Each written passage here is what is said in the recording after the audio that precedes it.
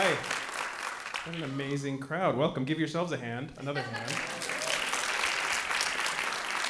Who drank the most glasses of Sofia Rosé? How many? 3? 5? Right here? 6? We are so thrilled to have our special guest here tonight. I know you are because tickets for this event sold out like almost immediately. So congratulations on making it in. I'm not going to bore you with a long introduction because we'll talk about her work when she joins us and we sit here together. So please join me in welcoming Sofia Coppola.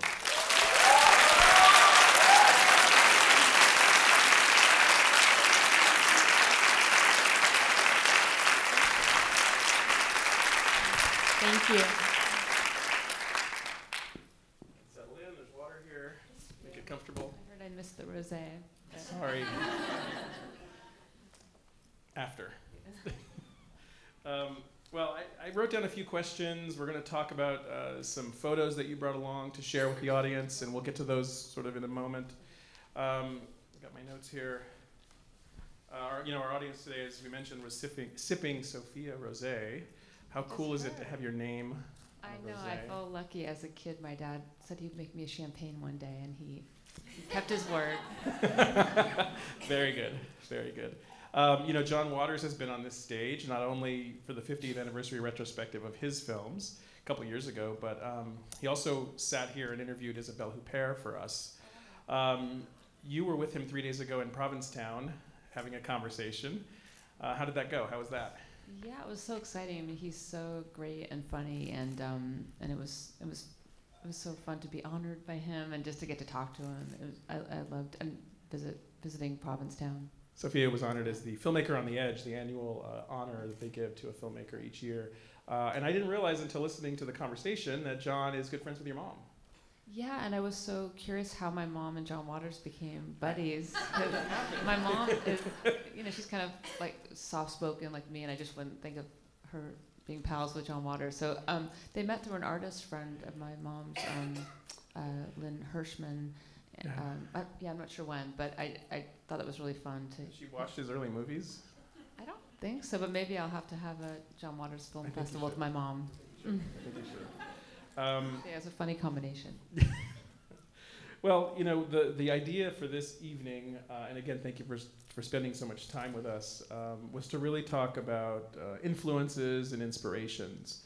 So maybe as a way to get the conversation going, let's start by just, where do you find inspiration? Who or what are your influences? Sort of a two-part question, generally speaking.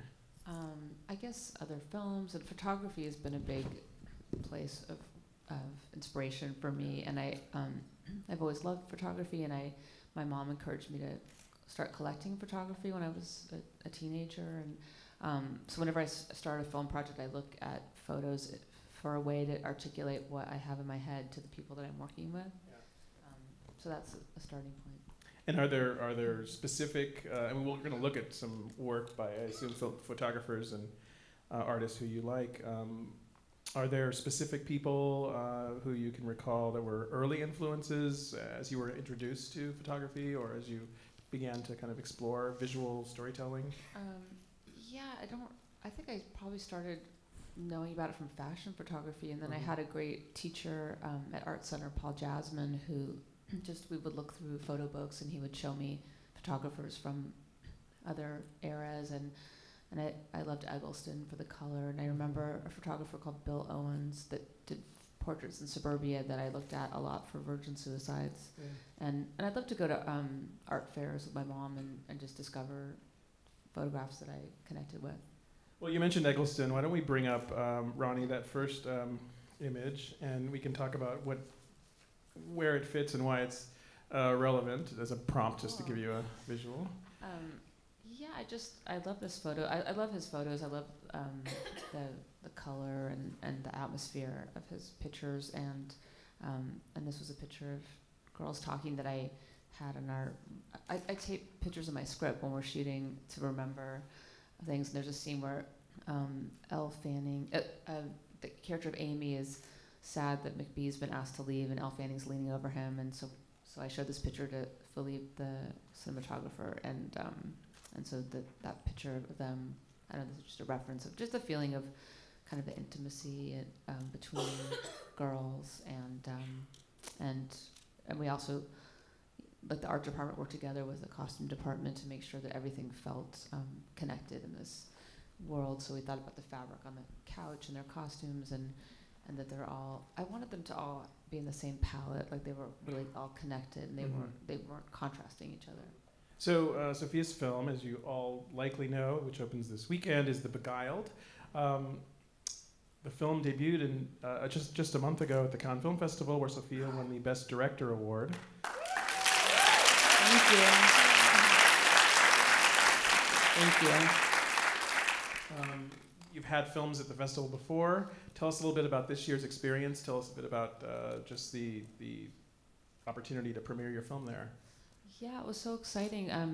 I had gone as a kid with my dad's films, and I showed Virgin Suicides, my first film, at Cannes. It was, and it's always nerve-wracking because it's, so people from all over the world, and it's exciting. And the Palais, where they show the films, there's such a history, and it feels glamorous. Everyone's in black tie, but it's always nerve-wracking because they like to be vocal if they don't like movies there. So it was a relief that that people enjoyed our film and laughed, and it was the first time I saw it on a big screen with the sound and the film finished, and for the actors to see it all together. So it was really exciting.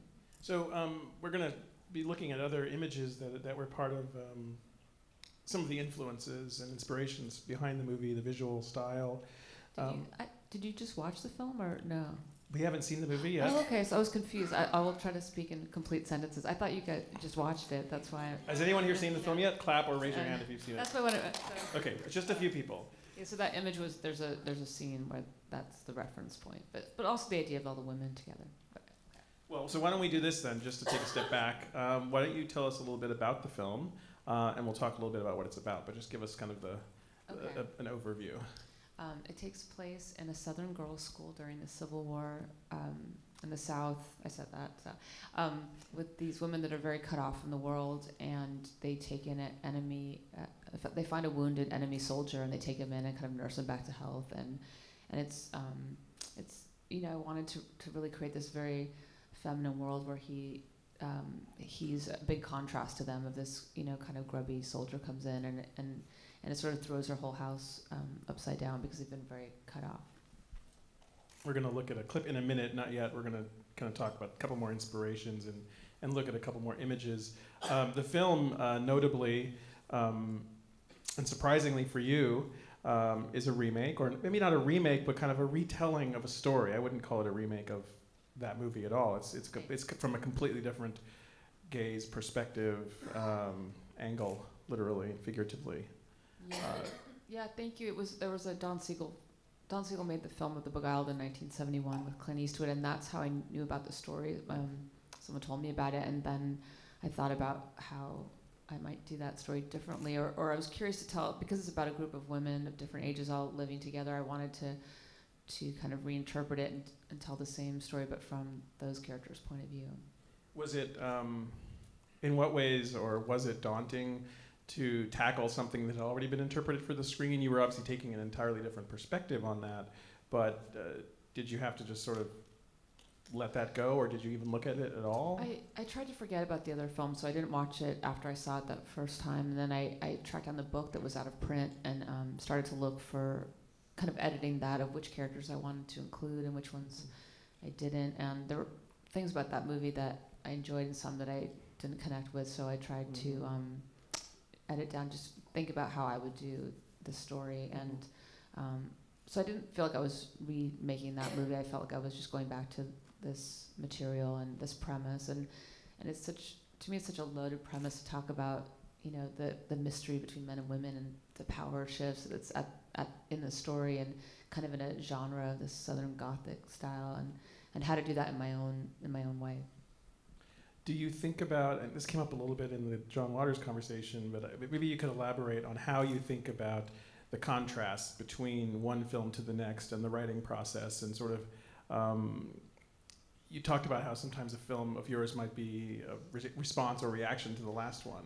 Yeah, I can. Yeah, whenever I finish a film, but when I think about what the next one is, it's always a reaction to the one before it. Or I found, and that after Marie Antoinette was so kind of elaborate and decorative, I wanted to do like the most simple, minimal movie that I could, and somewhere came out of that idea of how simply we could tell a story. And then after the Bling Ring was so in that kind of tabloid world, it was pretty ugly, and I really wanted to make something beautiful and in a really different mode. And when I started thinking about the story, picturing the setting of really shooting on location and wanted to do something a little more beautiful and elegant, hopefully after that world.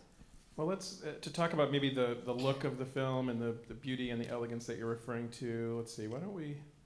Should we talk about the Joanne Callis piece, maybe? Or what? Yeah. I don't know. Yeah, this was a photo by an artist, Joanne Callis, who I didn't know about. I saw this picture in a newspaper, and then I ordered her book, and I loved. I had this image when I was starting to write the Beguiled, because it was just something about.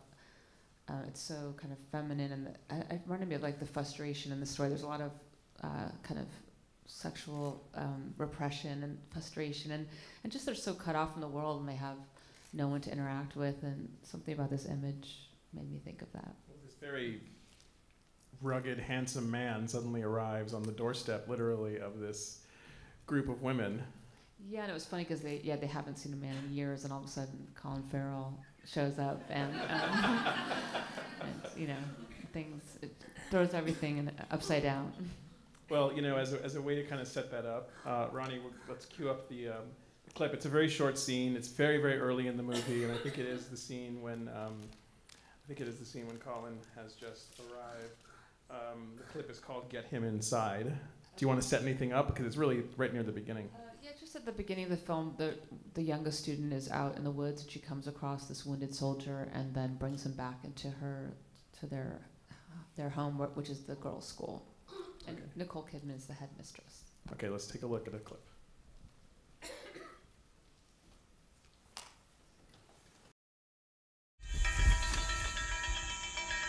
Miss Martha!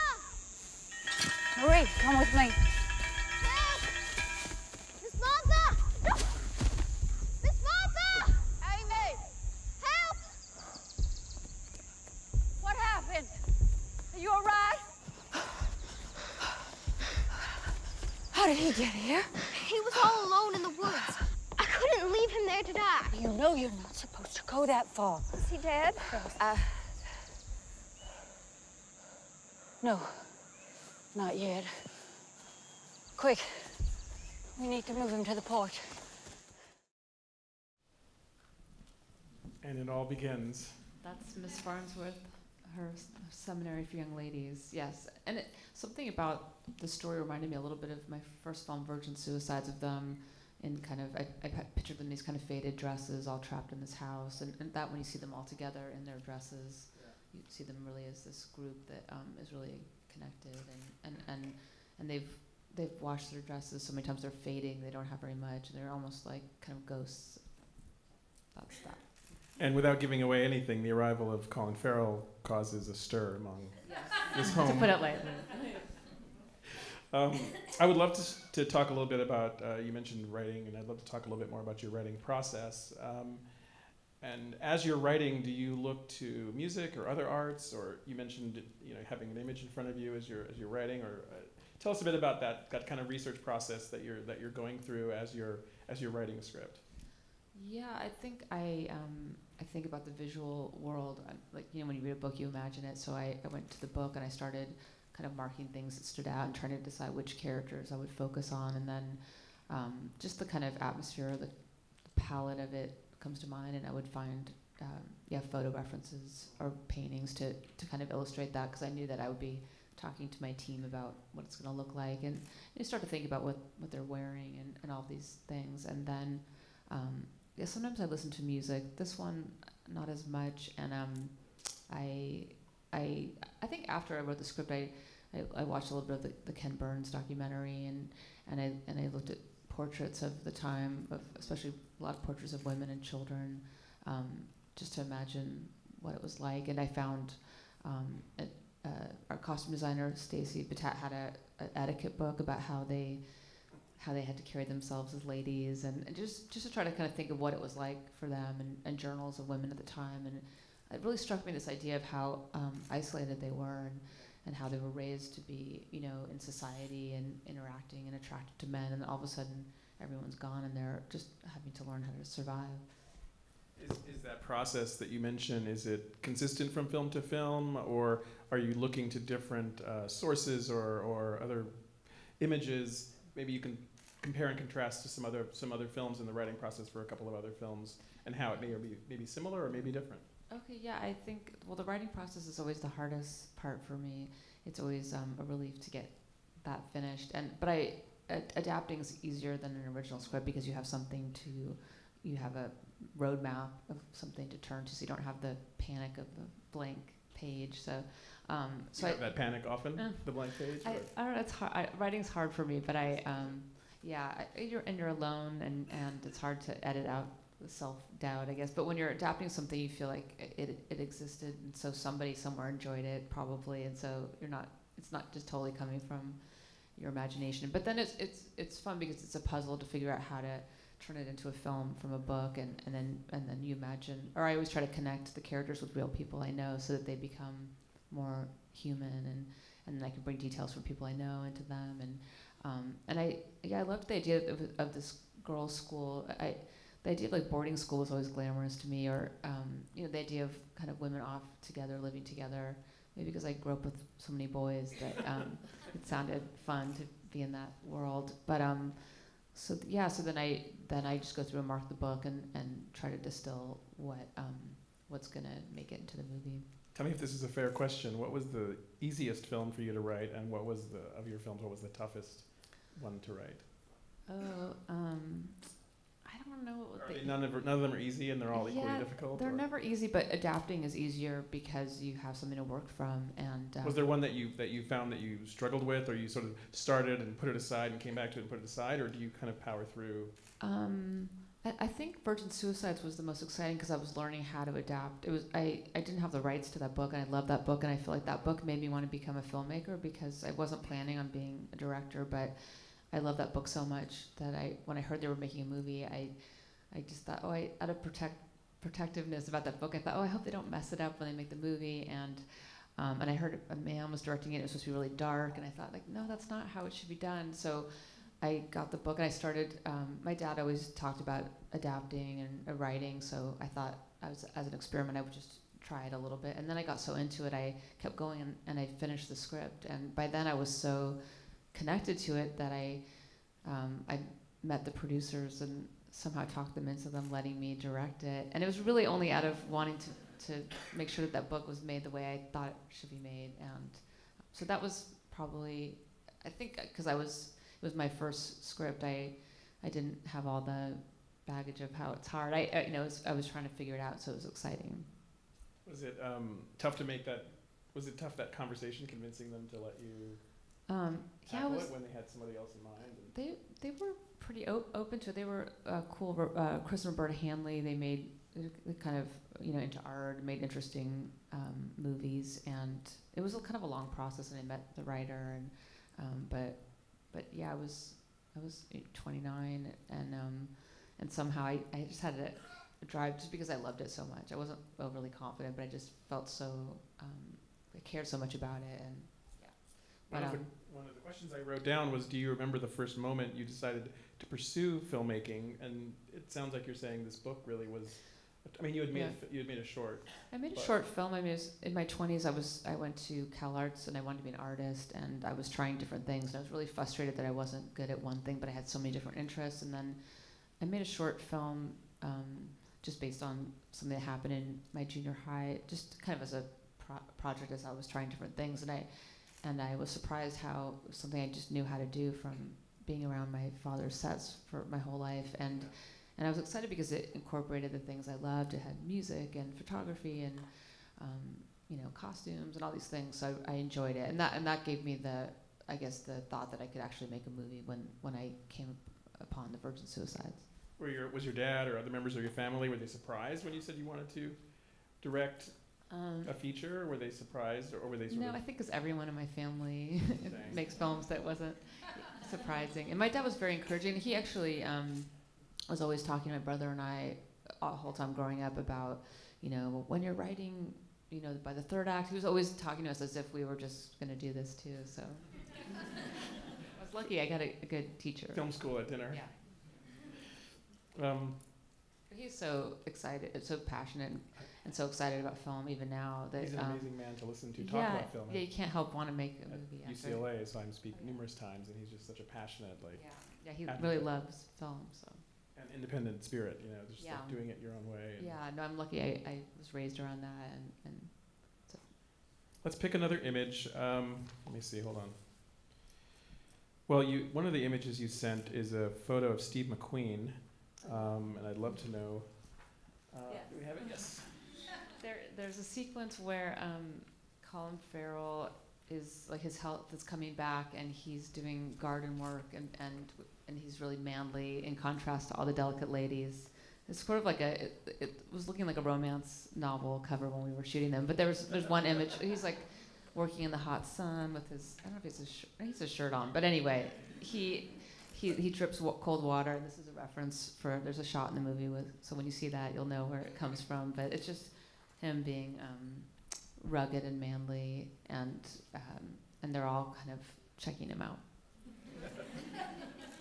I thought it would be interesting because you mentioned some of your collaborators, some of your team. Some of them are folks that you've worked with on numerous films. So maybe you could first, let's talk about your regular set of collaborators. Tell us a bit about who they are, and then we'll talk about the process of collaborating with them to develop and conceive of the look and the world of the film. Yeah, I remember in my 20s somebody giving me the advice to find your team, like to really focus, like spend the next 10 years just honing and finding your team. And it's obviously it's such a collaborative effort to make a movie, so it's really important to find the people that you click with and that can help you make what you have in your mind and articulate that. So I met my friend Ann Ross, who's the production designer I've worked with. I met her, she went to NYU with my brother, and we both worked on a movie in the late 90s together, and so we became friends. She was working in the art department, and I worked in the costume department, and we just became friends, and we I don't know when we started working together, but she didn't work on my first film, but when I was doing Lost in Translation, she started helping me prepare that, and she listened to endless me talking about Bill Murray for years, and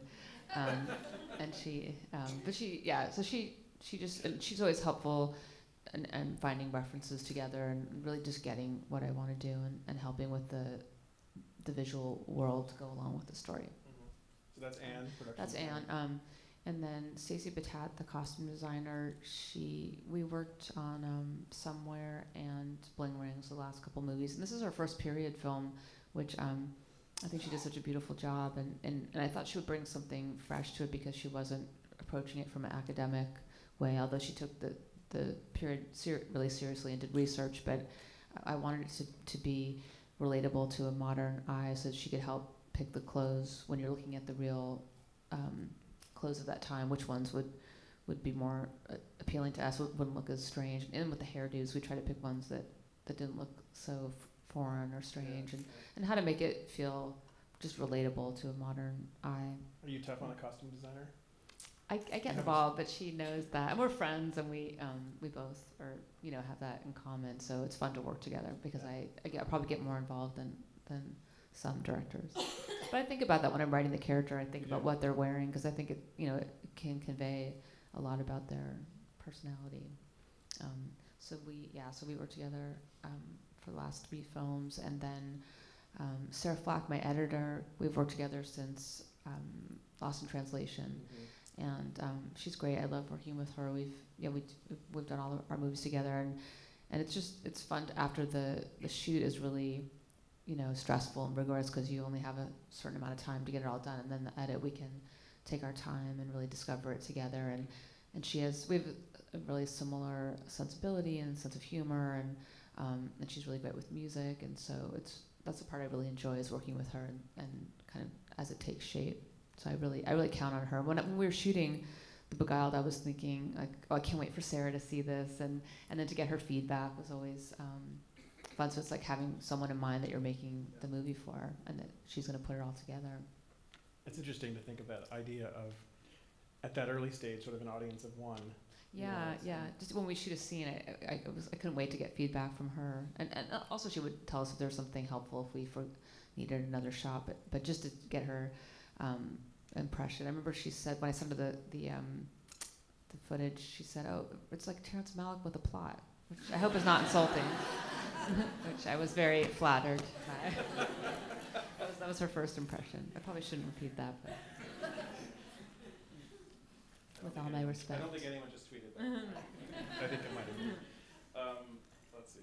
But and then Philippe Lessoure, the cinematographer, who I loved working with. He's such an artist. He's a French cinematographer, and it's our first film together, The Beguiled. And we met through Harris Savides, who was my friend and cinematographer that I worked with on Somewhere and Bling Ring, who passed away, and he and it was really sweet as part of saying goodbye to him, he said, you should meet Philippe Lessoure, because I said, what am I going to do, Harris? Because I really counted him so much, and he was such an artist, and I really trusted him and helped me so much, and so I was happy that he introduced me to Philippe, and we shot a few commercials together, which was nice to get to know him, and then I really enjoyed working with him, and he brought so much to it.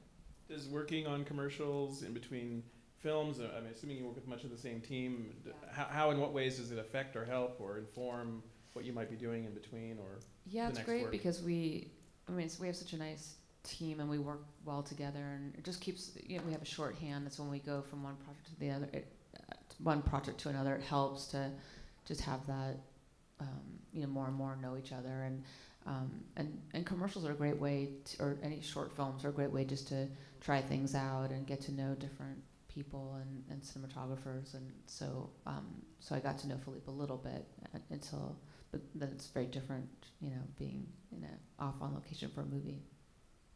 Well, let me see. Let me pick another one here.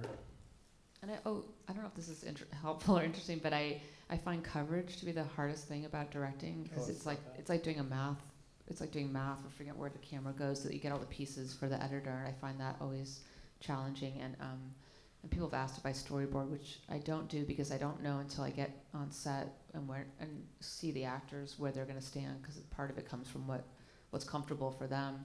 But Philippe would help me too. We would do photo storyboards, and so we would see the actors rehearse, and then we would take photos of all the shots we wanted, and then he would print them out so I could look and decide which ones. We only had time. We didn't have time to just. And you want to be efficient anyway, but just to pick which angles would be the best for that scene. So on a scene-by-scene basis, having those reference points and then kind of sitting down in front of them. Yeah, it was sort of like making an instant storyboard, but it helped me, instead of having a diagram, to have the image of what the frame would be and to decide which frame and which lens too. I mean, Harris was such an amazing photographer, and I can only imagine that each DP has their own style and approach. But is there any kind of natural connection between the two in the way that you work with them, or is there anything? I think that they're just the sensitivity that they're real artists, and they have that in common, and that they're sensitive and really wanting to help me express the story. So the kinds of images that we're seeing, and I think maybe the next one we'll bring up is Notorious, Hitchcock. Who's seeing these? You're finding things like this, or someone might be bringing you something. Yeah, help us understand how images like this will help you or are part of the process. Yeah, Anne mentioned the scene in Notorious where the poison is in the coffee. So we looked at this. We watched the scene when there's a scene in our movie involving poison. Is that giving? Well, okay, I won't say it. There's a scene where there's a table scene that we we looked at this because the story I wanted to have a lot of tension and have some suspense. So of course we have to turn to Hitchcock to learn about that. But I think watching that scene we looked at for the kind of the emphasis on the cup and how he built suspense. There's one more Hitchcock, and I'm just going to throw it in now since we're talking about Hitchcock. Is this one? Was To Catch a Thief? Am I wrong about it? Hitchcock make it To Catch a Thief? Wait, am I? Yeah, I guess. God, I should know. Sorry. This is from To Catch a Thief. It's Grace Kelly, and it's a reference for Nicole Kidman's character. There's a scene in the last section of the film where she comes out in silhouette, and so I just had this. I always wanted to get that shot. That was something that Anne showed me also, and so yeah, there's a scene at the end where she's walking down a hall, and I loved how she was in silhouette. And when you see the scene, hopefully there's some kind of a little bit of mystery and suspense at that moment. And help us understand the sort of dynamic of working together. Are you sitting with your whole team looking at these images, or are you doing this in a kind of more independent, individual way at various points in the process, or how much of that is happening? Sort of? Yeah, this time usually I make a book, but this time we made like big mood boards that then when Anne and Stacy and Philippe and I would meet together, we would look at them all together, so we were all on the same page, so that all the elements were all connected to the same mood or tone, and we had different ones for. We kind of broke it down in acts, because the first act has a very different look than the last section when it kind of shifts. And so how do we do that visually? And because we weren't shooting in order, so when we were going to a scene from the last section, the camera angle and the colors would change, and the art department, I think, would do little things that I don't think you notice consciously, but at the beginning it's very, the surroundings are very lacy and comfortable, and then as the story goes, they would take things away and make it more stark, and it kind of shifts of whether he's a guest or a prisoner. I think we should talk about the casting for a minute, to give people sort of an understanding, a little bit of a tease into the world of these women, and some of them you've worked with before, some of them are very well known, some of them not so much, but maybe help us understand sort of, as you were thinking about who would be right for each role, were you thinking about that in the writing process, or did it happen along the way?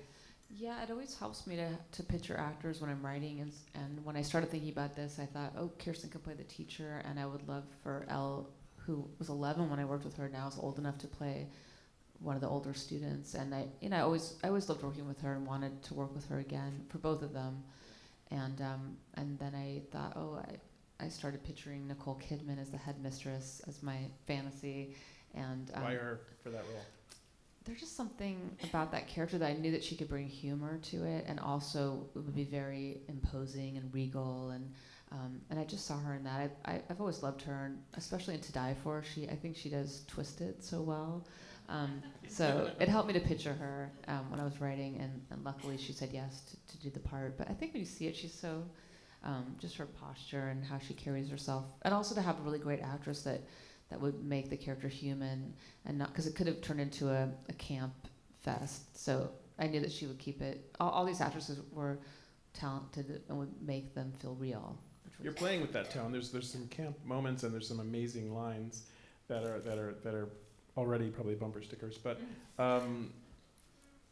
tell us a little bit about the tone and how you sort of decided this to sort of the right tone to strike for this story. Yeah, I think we wanted to make sure that.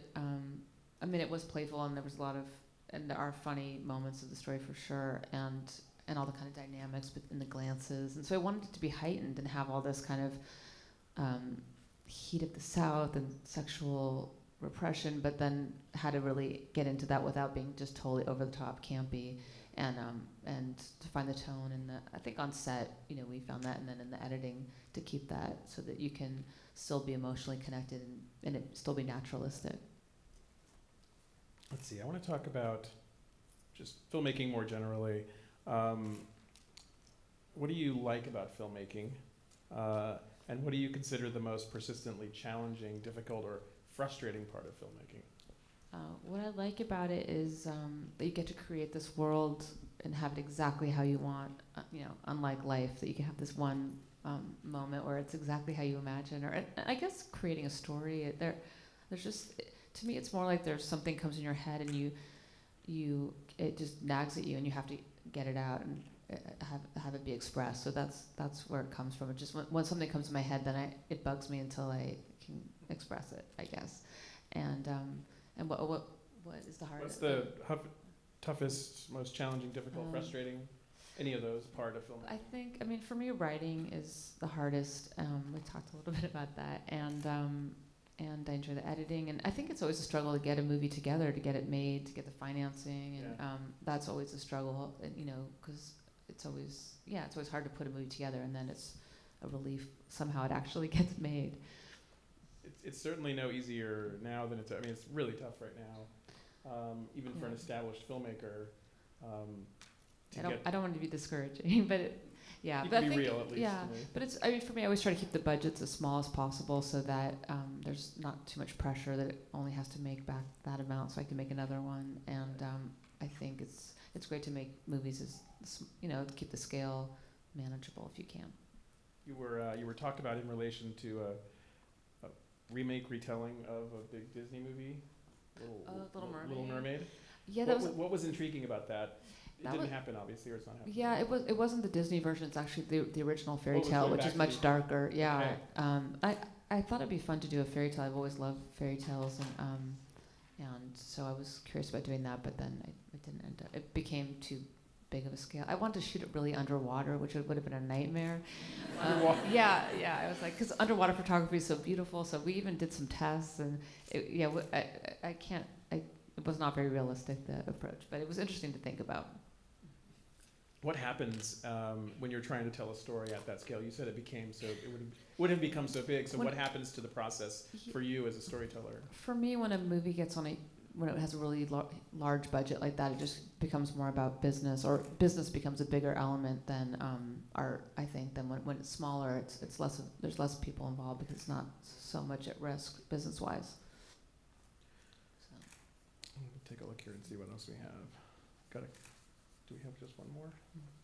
We're going to soon have questions from the audience, so get ready. One more picture. Oh, yeah. This one, let's see, I have the name of the photographer. Is it Yelena Oh, is it? Yelena Yemchuk? Yeah. She's a Ukrainian? Yeah, she's a fashion photographer. Yeah. I didn't even realize. I know her, but I didn't realize she took that picture. Because we had so many random pictures, but yes, she's a fashion photographer. And, so what was it about this one? This was just, we have a scene with Kirsten Dunst looking out a window, and we have some lacy curtain in front of her face, so it was just a reference to remember that we wanted to have the layers of the lace in front of her. And when you see the movie, you'll see Kirsten looking at the window and the lace, and watching Colin doing his gardening work. It was just a reminder. I just like the image of the lace in front of her, and so much of the world was very lacy and feminine, and they did needlework and sewing, and just really to have this contrast of the ladies' feminine world with the outside war, and you hear cannons in the distance, and the world of the men was a real contrast to them. So when you're in the creative process, the writing process, or as you're embarking on a new film, are you just ripping and tearing pages from magazines and clipping stuff online? I mean, you must have just volumes of... Yeah, no, I definitely am always collecting images that remind me of a shot or a mood or something about the character. So I think I'm always looking, grabbing stuff that I come across. We're going to talk about music and I want to thank anyone in the audience who suggested the music we played as you were arriving was all music that you requested or suggested on Twitter yesterday. So thank you for doing that. We have to talk about music, and my question is, besides Phoenix, put them aside, who are some of your all-time favorite bands? Maybe you can tell us a bit about sort of music that's meaningful to you. Artists or songs or... Yeah, I guess just the music that I grew up with. I have, my older brother had good taste in music, luckily, so he would drive me to school and we'd listen to Elvis Costello and The Clash, and so those are, they're my favorites. And I love New Order, and I guess the music of the 80s of the era. But I like all different kinds of music, and I put music that I love in the movies that I work on, and I try to, that helps build the atmosphere of whatever the story is. And when we were doing Lost in Translation, it was this kind of whole jet lag feeling of that kind of dreamy pop. And My Bloody Valentine I listened to a lot in my 20s when I was, thinking about that character in that time. And so yeah, I don't know what to say. I always grew up going to bands because I lived near San Francisco. I lived in the country. I grew up in Napa Valley, and that was a fun time to go into the city and go see bands. And it was kind of during the whole Sub Pop thing, and yeah. What was one of your favorite concerts of that era? Anyone that kind of I remember like the Meat Puppets and Mudhoney and that era being exciting. I can't remember a particular one. And seeing Prince was always. I mean, Purple Rain was incredible performer. Yeah. Hours and hours on end. Yeah. Just all the way through. Yeah. Let me see. What else do I want to ask you about in terms of? Oh, in terms of music, I remember the other day with John Waters. I didn't realize this. You had a obsession with Joe Strummer. Oh yeah, I told him. I want to hear more about that. They probably do too. Well, I love the Clash, and I had a crush on Joe Strummer, and there's a sound mix studio at my parents' property where my dad would do his films, and Alex Cox was working on that movie Willow. Do you know Alex Cox did Sid and Nancy, which I love that soundtrack. Yeah. It's a great soundtrack. And I was driving in my convertible, and I looked up, and I was blasting the Clash. I looked up, and Joe Strummer was standing there, and I almost died. Like it's one of my, thrills of my teenage. I mean, he was at a distance, but then I went back with my friends, and, like groupies, to like hang out at the sound mix. Like watch. Yeah, but it was. Yeah, but I'll never forget looking up and seeing Joe Strummer standing there. Let's see. How about movies?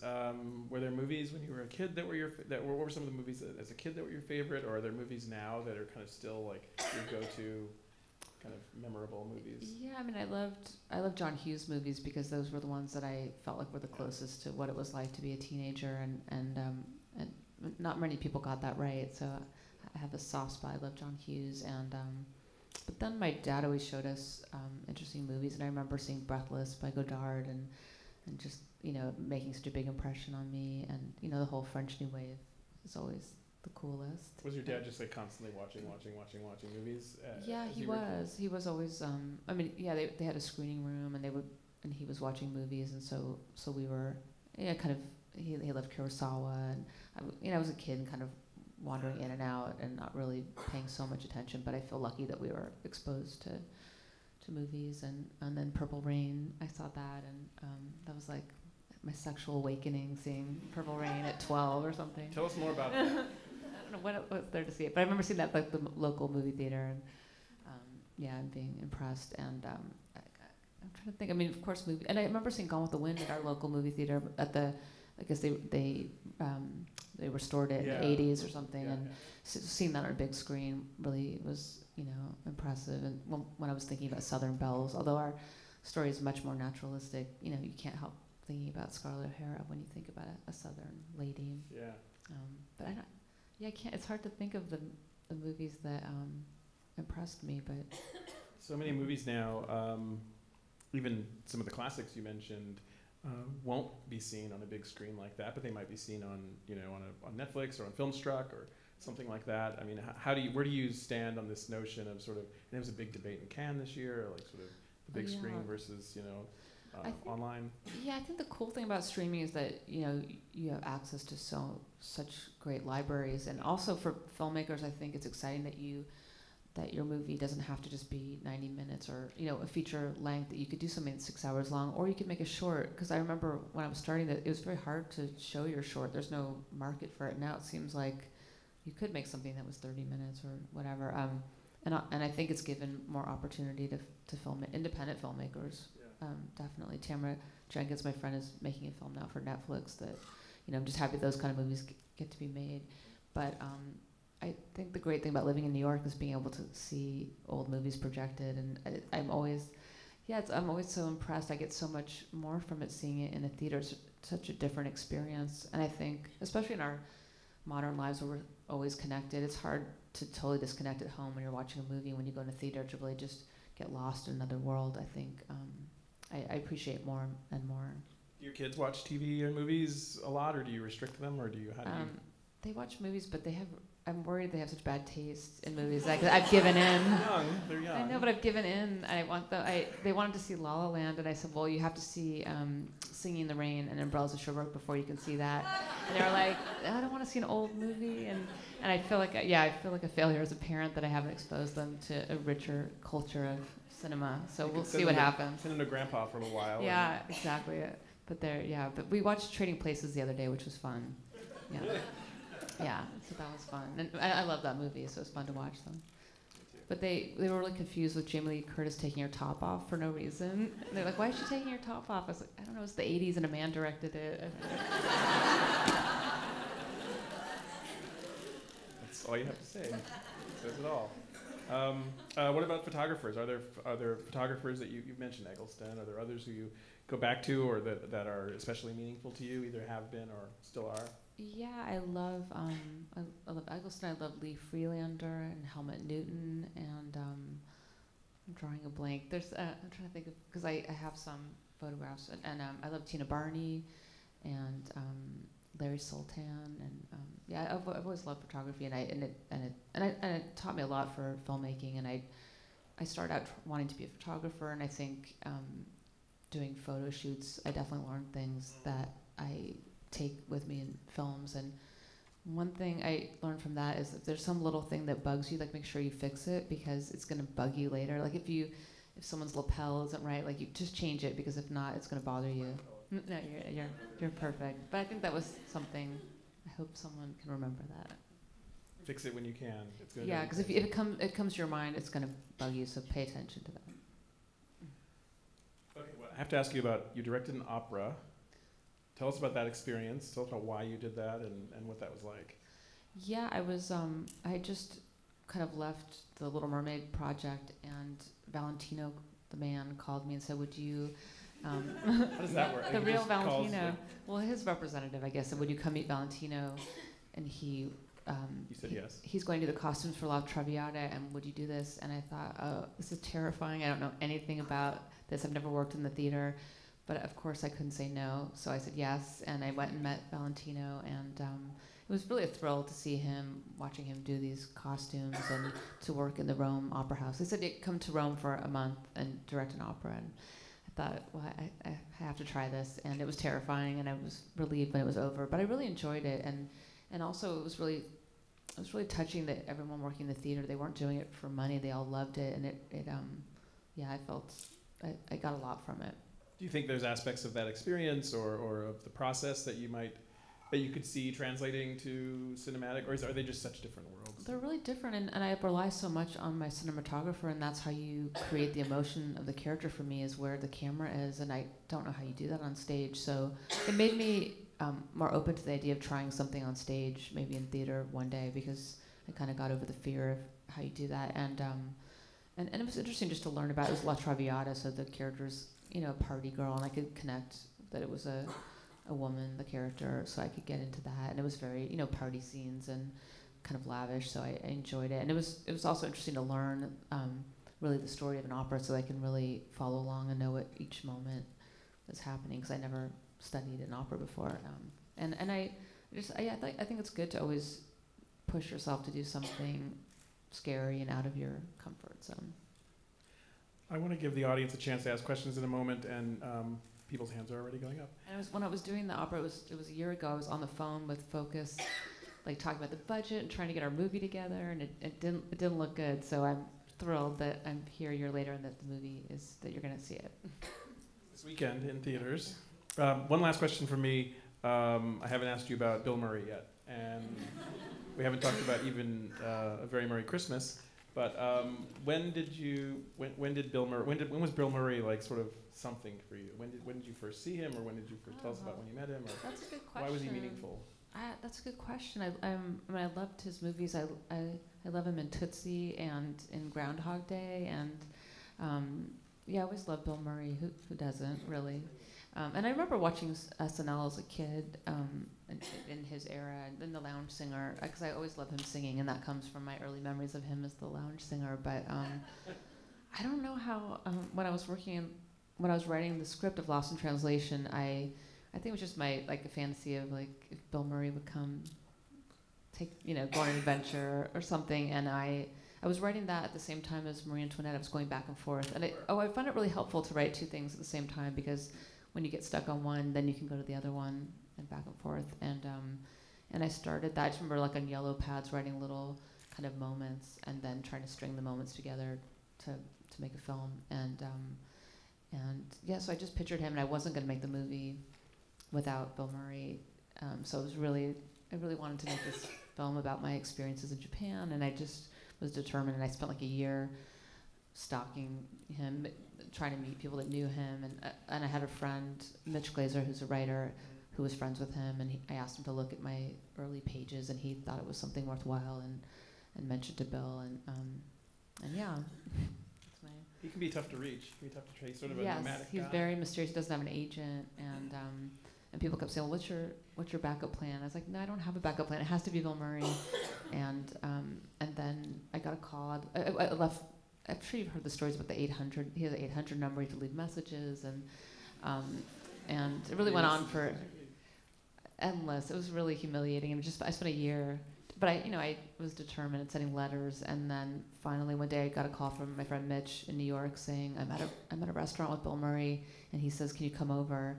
I felt like I was on hold for a year, and I ran over, and he was wearing a seersucker suit I'll never forget. And yeah, he was very nice, and he said he would think about it. But I never knew he was definitely in. Like, we didn't have a contract or anything, and I was in Japan spending money in the hopes that Bill Murray was showing up. And he had said that, that he was thinking about it, and he said I remember he said I might be inclined, and I just took that as a yes. And one of the best things I learned about my dad is that you just start, like, if you want to make a movie, you just have to start making it, even if you don't have the money or anything. You just have to start, and hopefully people will follow. And somehow we raised a couple $1 million and found ourselves in Tokyo, and he showed up, and I didn't have a backup plan. Or maybe Bill Murray. Yeah, so I was glad he showed up. Well, let's give this crowd a chance to ask questions. And we're going to bring the lights up. I think, do we have microphones? Tell me somebody, yes or no. We do. Okay, come on down to the front. I saw your hand first, so you get to go first, and then we'll work our way through. Hi. So Somewhere is probably my most watched film of yours. But as a 22-year-old, Bling Ring probably unfortunately speaks to my generation the most. And I was curious about your process in discovering, like, my generation and understanding my generation, working with the actors in translating my generation so well. Oh, thank you. I'm glad, because I felt like really of a different generation, and I think that, like, the actors helped me because they were close to those kids, and I just, I tried to imagine what the real kids. I tried not to be judgmental about the real kids, even though they were robbers. But to imagine wanting to be part of a group and wanting to find. I know it's hard to find your identity at that age, so it's easier to assume someone else's, and that's what I thought it was about, and try to look at it from their point of view. But yeah, it was funny to be in those clubs with bottle service, and it was a very foreign world to me. But just to try to get in the minds of the characters, like you do for any story, and imagine, what it could be like for them, and what's driving them. So thanks. There's two women kind of sitting near each other in the center of the back area. Maybe you can start and then pass it to the woman behind you. Hi. Is this on? It is. Awesome. First of all, thank you very much for making Lost in Translation. I think I don't know, I wouldn't be here without it probably, because it's made such a huge impact on my life year after thank year. you. Just put the mic a little closer to your mouth. There you Thank you. Oh, that's better. Your taste in music is suspiciously good, and I know you mentioned that there's not a lot. I just don't reveal my guilty pleasure. But in terms of new music, what are you listening to in 2017? Oh yeah, I'm pretty cut off. I need to pay more attention, but I think since having kids, I've neglected that side. But I really like the XX. That's Okay. And I go to a lot of Phoenix shows because of my husband. But otherwise, my kids have taken over our Spotify, and there's a lot of. I took my 10-year-old to a Meghan Trainor concert. I'm hearing like pop music from them all the time, but yeah, I need to pay more attention. That's fine. The XX is perfect. Yeah, I Thank you. like the XX a lot. Right behind you. Hi. All right, well, hello. First off, just a really quick question. Were you at Gov Ball? No, I wasn't. Okay, all right. I was wondering because I was like standing where like there was a group of people and I was like, is she there? Like, Oh no, I missed it. is my lady there? But Thank you. No, I'm sorry I missed it. so I am a filmmaker, and one of my favorite things to like experiment with film is like moments of peace. And so in Lost in Translation, probably one of my favorite scenes in any film ever, Lost in Translation is like #1 in my film Thank list. Like, but is the scene where Charlotte goes into the flower arranging like class. Really? So I was talking, both of my parents, my mom is here, are film people, and so I was talking with my dad about it, and we were talking about how like flower arranging is sort of the practice for women when it comes to Buddhism. So I was wondering if you like were thinking about Buddhism as like a source during Lost in Translation, and you were like sort of projecting that in that scene, or just, I don't know, I was just sort of like wondering about Buddhism and your relation to that in Lost in Translation. Oh, that's an interesting question. I was thinking about her trying to understand spirituality, and she was, kind of having this existential crisis and trying to understand how to feel connected, because she didn't feel connected in her life. So that when she comes upon this Gibana class, the people there all are having some connection, and she doesn't feel it. She's trying to feel it. So there's something about her trying to feel connected. So I think that relates to what you're saying. Yeah, thank you. Okay, well, the microphone's still back there, so why don't we take a few more questions from the back, and then we'll come back up to the front. It's hard for me to totally see whose hands are up, but there's some people in the back. There we go. Hi, Sophia, big fan. What's your next big project? What are you doing next? Oh, I don't know. We've been working nonstop. We shot this last fall, the Beguiled, and we're just putting it out now. So I haven't really taken a break. So I'm looking forward to summer vacation and then trying to figure out if I'll ever do this again. Right after you do a movie, you're like, I can't imagine ever doing it again. But they say it's like childbirth. You forget the pain. So I haven't gotten there yet. Do you write on vacation, or do you totally have to just unplug and kind of I try to unplug, but I started working on Beguiled when I was on vacation, just looking at the book, and remember like kind of doing it in the midst of that. But I'll try to just space out. So there's some folks sort of on this, there, and then on this other side too. Hi. So with your recent success at Cannes and the recent success of the Wonder Woman movie, I was wondering if there are any female directors that you look to for your source of inspiration or even camaraderie. Yeah, Jane Campion was a big hero to me and a big role model for me, and I was really thrilled to get to meet her a few years ago, and she was at Cannes this year and came to my film, and she's so supportive of other women. And Tamara Jenkins, my friend, she's making a new movie, and I love her films, and we, our kids go to the same school, and we have coffee after drop-off and talk about being women filmmakers and the challenges. So, and yeah, I'm trying to think, but Jane Campion was always a big hero of mine. So we're up in that back corner. Hello. My question is about Marie Antoinette, which is a film that I love. And I'm glad that it's had sort of I know it was mixed when it was released, but I'm glad it seemed to be a talk of much, last night here at the Film Society, a few of us were having a conversation, and almost everyone in the circle mentioned that it was their favorite film of yours. Oh wow, that's nice to hear. And I'm wondering, as an artist, putting out a piece that you worked so hard on, that was so much time and so much effort, to receive such kind of a mixed response at Cannes or critically or however, what you as an artist do to self-care with something like that, when you feel like there's some negative reaction, some positive reaction, something that you feel so vulnerable about it, how you self-care as an artist? Yeah, I mean, it's hard because as an artist, you're sensitive, or I'm sensitive, so it's hard to hear criticism. But I've always thought I'd rather make something that people really love or really hate, and not in the middle, because that would be the worst, I think. So I'm happy if I just want to connect with some people, and I'm not trying to connect with everybody, So yeah, it's hard when people misinterpret what you're doing, and people can get so kind of angry about it. When you're like, I'm just trying to make a movie. I don't mean to offend anyone, so I don't know.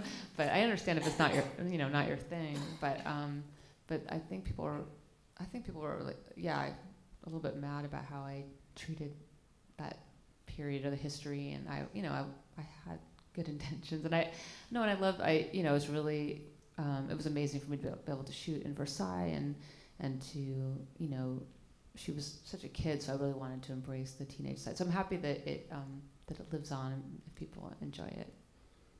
And I try not to think too much about, everyone's opinion, so I can just keep making things. Our microphone is on the move. Hi, Sophia. 2 questions. 2 recent films that you watched and you were inspired or you liked, and your relationship to Italian cinematography, Fellini, Bertolucci, Rossellini, and nowadays Paolo Sorrentino. So what do you get any inspiration from Italian cinematography? And the question is about 2 last films that you watched that you felt inspired by. So 2 recent films and then Italian. Italian cinematography. Well, I'm fortunate to have gotten to know Vittorio Storaro growing up, who was a great cinematographer that worked with my father, and he's always been very kind. And I remember as a little kid him talking to me in a very serious way, and so that made a big impression on me. And of course, even there's a shot in the Beguiled where the camera goes through the curtains, and we were thinking about like the leopard, and I love the culture of Italian cinema, and of course, Dolce Vita is one of my favorite movies, of course, and it's such a rich culture of film, and a recent movies that inspired 2 movies recently that Oh. stuck with you, or that. The last movie I saw in the movie theater was a Frederick Wiseman documentary, Model, which I love him. He's so inspiring to me, and I had seen The Store at MoMA, and he. If you don't know his work, he has a website and you can order the DVDs directly. Otherwise, I think they might be hard to find. But Frederick Wiseman is, I love his documentaries. They're so, I love that there's no story and you're just a fly on the wall in these particular places. So that was really, seeing his work was really inspiring to me. Beautiful films, beautiful work. I think, is the retrospective still going on? It was at Film Forum, but I think it's Just over ended? because I missed high school. I wanted to see that, but I saw Model there, and yeah. Very good. Okay, where are we now? We're in this corner, in this area? I guess down here, and then we'll come back around here. So just, and then we'll come up here. Hi there. Here. We've kind of been dancing around this, but I wanted to ask how the music for The Beguiled came about, what the process was like creating it, and what kind of direction you gave. Yeah, the soundtrack for The Beguiled is probably the most different than my other films because it doesn't, it's very minimal and stark, and Phoenix had done a little bit of music for Somewhere, and these kind of keyboard tonal things that, it's not very articulate, but you know what I mean. So I asked them to do the music, and I wanted it to be just kind of underlining the tension and not giving too much emotion, but I wanted to contrast a little bit with the picture by having keyboard tones and not period music. And but when we were in the edit, we found that we didn't want, I didn't want too much music because it feels more tense just focusing on the sounds of the nature and the cicadas, and you hear a few cannons in the distance. So it's pretty minimal. There's not a soundtrack album, but and then the music at the end, I asked Phoenix for all the music, but they did one piece at the end that I really loved. That when they sent it to me, I would send them, clips of scenes, and they would send back music. And the last music, it's kind of the most music in the whole movie, where it kind of has the most evocative feeling and kind of leaves you in the emotion of the movie. Let's see, where we? Yeah, here, Hi. And then we'll go over. Hi, I'm a huge fan, and I just want to say well done on The Beguiled and winning the Best Award in Cannes. I actually wrote my film thesis on you, and and I just wanted to know, I was dealing with all your films, and I was looking at your film work through a perspective of feminist work and auteur theory, and I just want to know, do you see yourself as a feminine auteur? And then how do you consider your female characters with using the male gaze in that sort of cinematic style? Using the male gaze theory, and how do you see your female characters? How do you interpret your female characters with the male gaze? I guess I don't think about the male gaze. I think about my gaze, and I connect with the characters.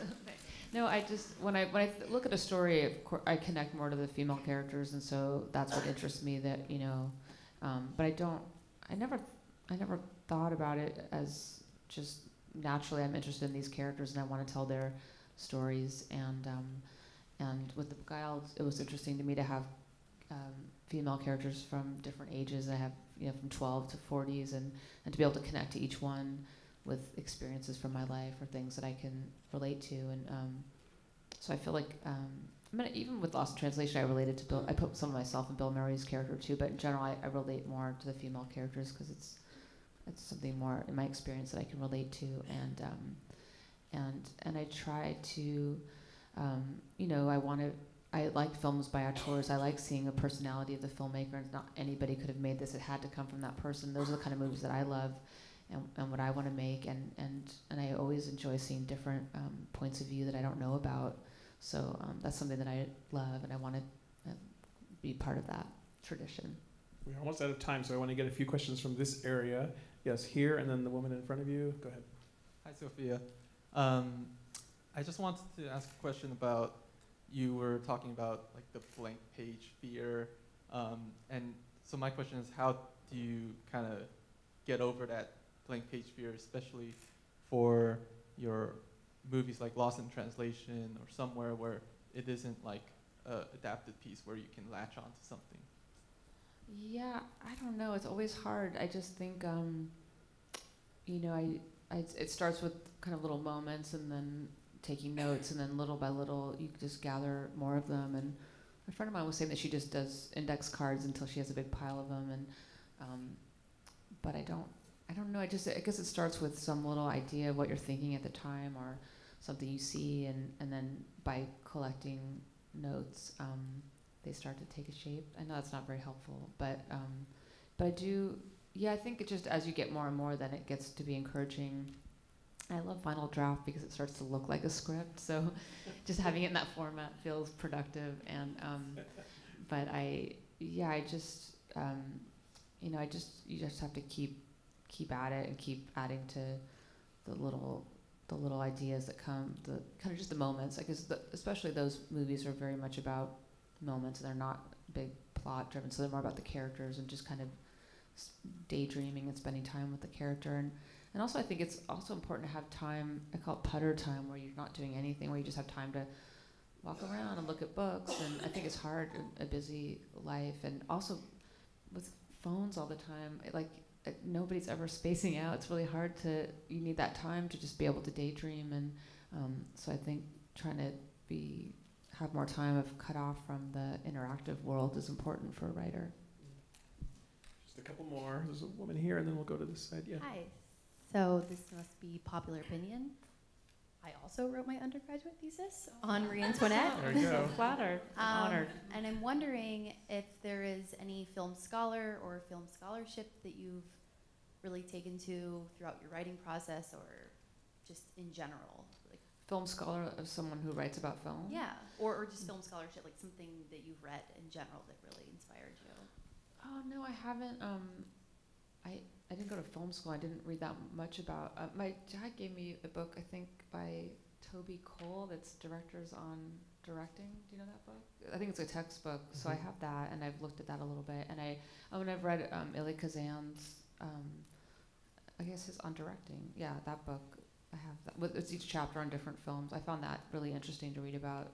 I think it talks about Streetcar Named Desire and him wanting to. I talked a lot about the heat, which is something that I thought about in the Beguiled shooting in the South. So I think, so I've read some Elie Kazan, but I'm not so well read on the topic. Hi. I was just wondering, because a lot is, your reputation is for like the photography and shorter scripts. So when you work with someone like Anna Faris or Bill in Lost in Translation, or like the characters in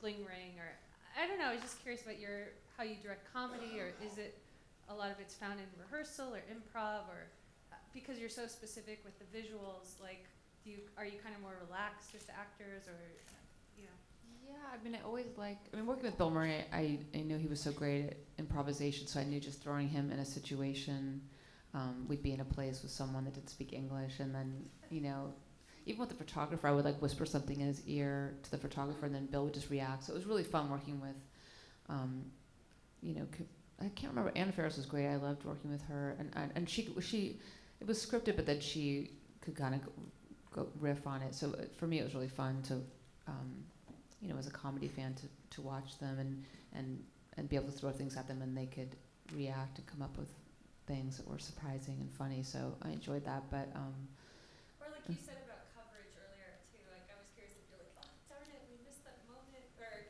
do you kind of retake if they threw out like a hysterical line or bit, like, oh, we gotta do that again. oh, I think things, you know, I try to be open and flexible, and things always happen on set that you don't expect, and then you try to incorporate them. So I think that's the fun, is that you don't know exactly what's going to happen, and people bring things, or accidents happen that work. There's a dinner scene where I think they're just talking about the Colin Farrell character, and one of the little girls dropped her fork really loud, and that just happened by mistake. But I loved it, so we kept doing it on every take, because it just showed so much of how tense they are that this man has come into their world. And so little things like that, you know, I think you're just, I think you can only plan so much, and then it kind of comes to life when you're on set. I think we just have time for 2 more. So there's a gentleman here, and there's a woman in front of you. Then I think we're out of time. Sorry.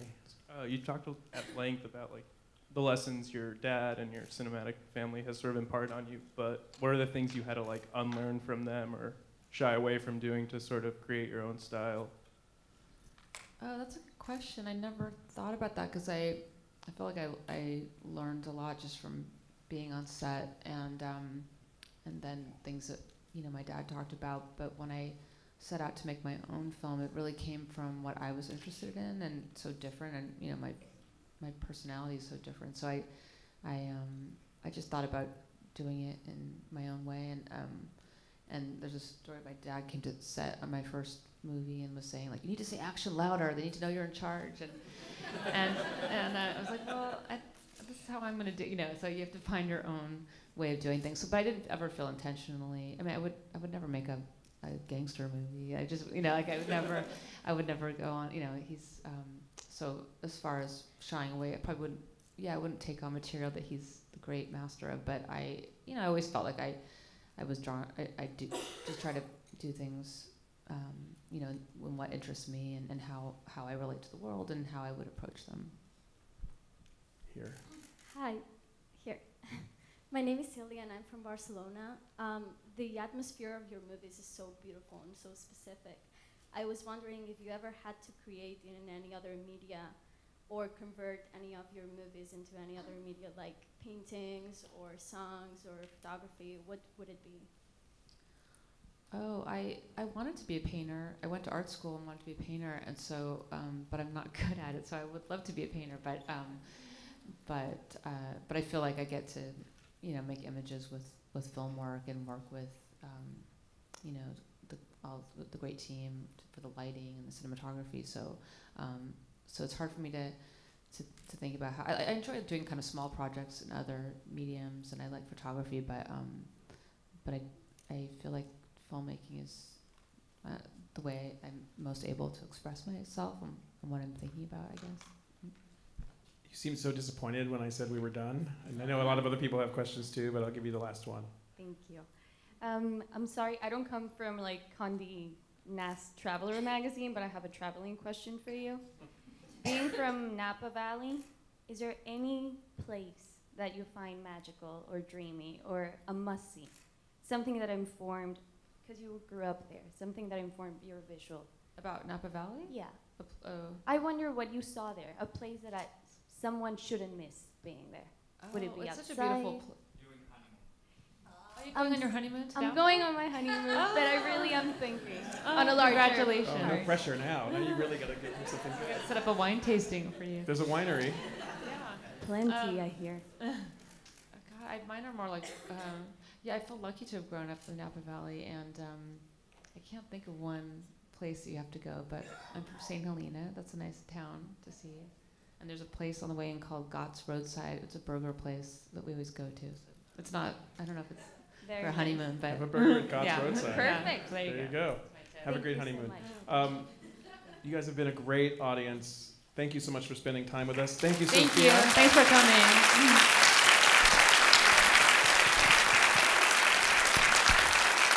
And the film opens this week. Check it out. Congratulations. Thank you again, Sofia Coppola.